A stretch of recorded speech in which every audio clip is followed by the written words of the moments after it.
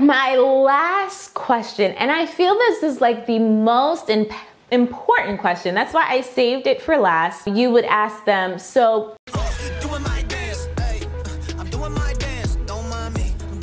what's up, you guys? It's Adanna. Welcome back to my channel. Thank you guys so much for joining me today. I am so grateful to each and every one of you. You guys have been following me on this journey from PA school to now PAC, and I wouldn't have it any other way. You guys have been amazing. So interview season is in swing. People are also getting their applications in for PA school, and it's pretty crazy because school is actually about to start in just a few weeks.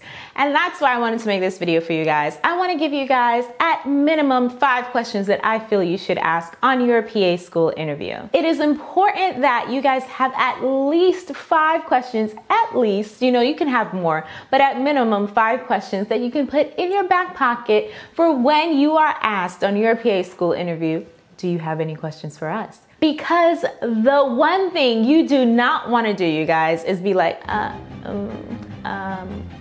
no, I don't have any questions. Thanks for having me. Because in their mind, they're thinking, yes, thank you for coming. We are not going to see you in the next few short months, because you want to actually show them that, hey, you are like thinking about stuff. You know, you've thought about what the school is about, and maybe even the fact that, hey, you've done your research on the school. That's why you should always do your research as well, you guys. So this is going to be just like my 5 questions that I kind of asked and I thought about when I was on the interview process. And I think that it's beneficial for you as well, so you can take them and use them as you see fit. But you guys don't all use them at the same interview, because they're going to hear the same question and be like, where did that come from? Okay, so try to be creative. Now, the first question that I think you should ask, which was important to me, was, do you do graduate assistance? So do you have like a graduate job assistance program? So my particular program actually had a fellowship where a lot of the students that went to my school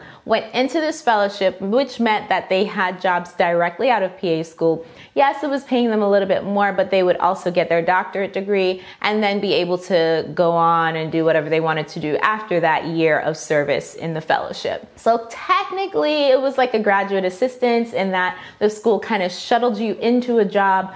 But I mean, there are schools that actually like have prospective jobs come to you, and you know, you kind of get into like the same type of program thing where you give them back like a year or 2 of your time, and they help like pay off your loan or whatever the case may be. So that is something that you should probably look into when you're trying to find the right school for you. And then when you're on the interview process, just ask and see, because you have not because you ask not, right? So that, I think, is one thing that you should definitely think about when you're applying to PA school and getting these interviews. So the next question that I think you should ask is, what do you feel is the strength of your program? Now, I know some of you may be a little leery because you're like, who am I, little old me, just a pre-PA trying to get in wherever I can, to ask them what is the strength of their program. But you are a prospective student that's going to be paying tens of thousands of dollars to this program. So it is actually important. And speaking of strengths, go ahead and hit that like button and subscribe right now, because it will strengthen my YouTube algorithm, which will help my channel out a lot. A third question, which was important to me, was, do you all allow outside rotations? Now, this is not something that like every school does, and it might not necessarily be important to you. Like for me, you know, I had a family that I picked up and I moved all the way to the school that I went to, and I was like, you know, I'm not really trying to stay here for 2.5 years. Because I wanted to go back to the state that I was from. I love the DMV area, so I wanted to go back there and work and build relationships there. So that's why I was like, it's important for me if I'm able to do my rotations back home, because that is where I'm trying to go when I finish school. And that's where the relationships that I need to build are, so that I can get an in when it's time for me to get a job.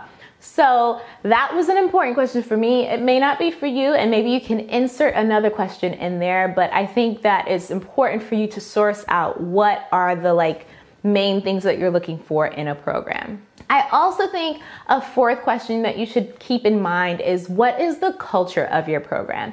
Now, culture meaning like, how does your program run? Is it very like small group spaced? Do you guys do a lot of activities together? Are you really all about like the mission trips, and are you all outdoorsy? Because that will make you and help you understand like, hey, am I going to fit into this culture? Because you want to actually be able to fit into where you're going into school, right? You want to be able to be comfortable and have like that be one less thing that you need to worry about, which is fitting in. So definitely ask that question. It's really important because you want to be comfortable while you're going through the grueling slog of didactic year. And then again, when you're in clinical year, having friends and people that you can actually get along with and do things with and fit into this culture is important because it's just going to be great for your mental health. My last question, and I feel this is like the most important question. That's why I saved it for last. I heard it somewhere in like, like interview tips or something like that. And I thought that it was like a really good thing that you should use when really applying to any program and like any job or anything like that. But honestly, I feel like it's a really good option for PA school as well. And the question is to whoever is asking you the question, well, do you have any questions for us? What was the characteristic traits of the most successful students at your program? Now, it kind of sounds like, oh, like what is this girl talking about? But honestly, depending on the way that the professor or the director of the program like answers that question to you will help you decide, like, is this the program for me as well? For instance, like let's say they were like, oh, the students that have been most successful at our program studied their behinds off. They were like in this place 24/7. Some of them even slept here, and they never really went home. I really don't know if they socialized as much, but they got the work done. You could throw anything at them and they were ready and willing to study and get that work done. Now, I mean, obviously you want people that are studying hard or hard workers and things like that, but is that the like life that you want where you don't have a life but PA school and all you have to do is study and sleep in your PA program's like building? No, if that's not what you want, then that might not necessarily be the school for you. So these are things that you have to take into consideration because it's like, all right, I want to know what the culture is, but I also want to know like, hey, am I going to have a life? And if I will fit into that culture, because you are seeing that successful students at your program really need to do extremely, extremely hard work.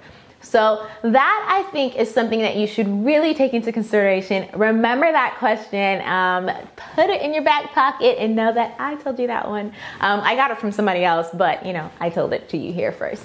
So definitely ask that and keep that in mind when you're going through these interviews, because you have to ask them something when they say that question. You're not trying to be the person that looks like when they ask you, do you have any questions for us? Okay.